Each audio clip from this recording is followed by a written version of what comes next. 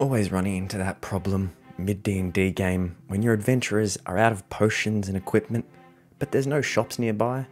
Why not make this Traveling Sales Tortoise?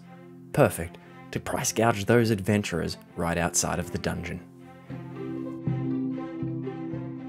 And now, based on the amount of plant life that I'm adding to this, it's going to be operated by a druid. All of these tiny bits are available for free on Thingiverse, and all of the links are in the description on YouTube. Easily one of the best parts of any build. And now, with enough of these tiny details, our portable place of business is ready to set off into the realms of our D&D campaign.